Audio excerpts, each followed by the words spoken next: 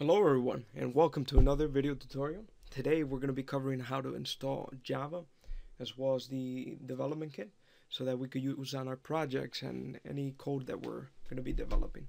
So to get started, open up your web browser, and we want to make sure that you're at java.com and make sure that you have the standard Java installed on your machine.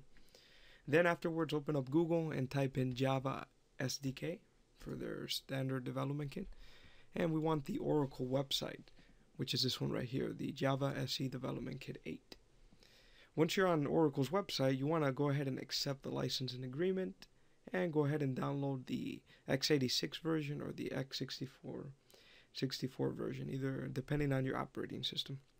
I already downloaded the x86. Once you have it, you have a file like this right here on your desktop. Install it and make sure you have installed the Java as well.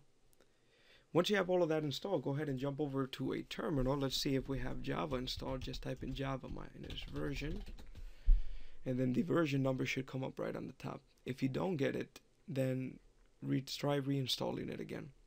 The next thing we want to do is have Java C or compile available.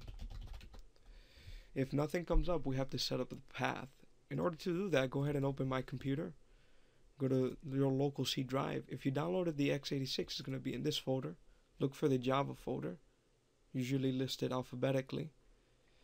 Once you're in the Java folder, you want the JDK 1.8, which should be the top one, inside your bin folder. Then you want to double click up here, your address bar, copy this, so we could create a new path, because the executable for Java C is right here. So we have to add it to the path. So we right click on my computer, we go to Properties, Advanced System Settings, Environment Variables. We create new, we type in the variable path, all capitalized, and then we press Ctrl V to paste in that path. And then you hit OK. After that, you already have that one set. Then click OK, apply, and hit out of there, close out of this. Then you have that path available. Then when you go back to your terminal, if you type in Java C minus the version, you should have the most updated current version. Okay, cool. The next step to conclude this video, let me show you how to compile a quick program. Right here in my Notepad++, I already created a Java program with a class called HelloYoutubers. Okay, so this is just going to print out HelloYoutubers right here. Once you save that, here's the file that I already saved right here on the desktop. Inside the compiler, you want to just navigate to that location.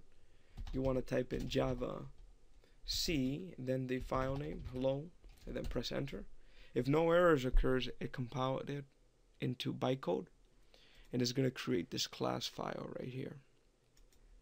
Once you have that class file, all you do is type in Java hello, and just remove the .class and run it, and it would run your program right in the command prompt. Again, thanks for watching. If you want, basically I'm going to start creating a new series of basic Java tutorials, because this is something that I'm learning new and diving into and adding it to my repertoire of programming languages. So thank you for watching. Hopefully you enjoyed. Leave a comment and let me know what future videos you want to watch.